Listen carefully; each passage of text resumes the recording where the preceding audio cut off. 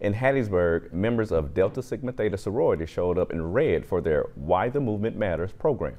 The event recognized several trailblazers within Hattiesburg African American community in an effort to preserve the history of the civil rights movement. The program included dance performances, singing, and a speech by Constance Slaughter Harvey, who played an important role in integrating Mississippi's highway patrol.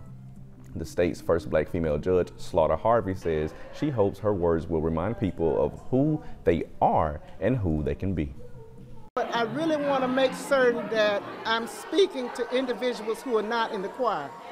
Today I was speaking to people in the choir who've been there. I'd like for the message to get out to the young people who feel that they have nothing positive in their lives. I want them to know that they are strong people. They came from strong people who were very intelligent.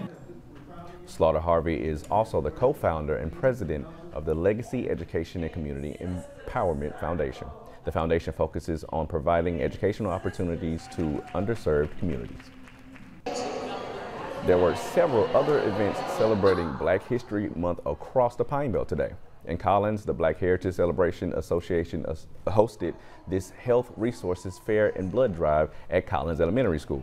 At the historic Eureka School in Hattiesburg, the organization known as Al-Kibulan Music Philosophy hosted an hour-long program featuring traditional African drumming and dancing.